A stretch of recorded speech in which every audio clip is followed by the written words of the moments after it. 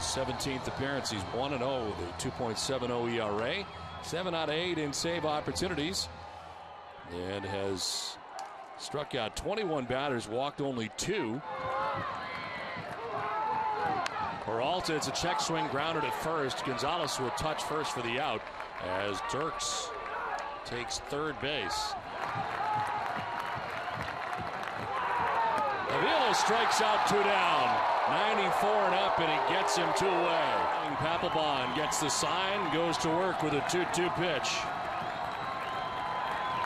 Swing and a miss. He struck him out, and the Red Sox win.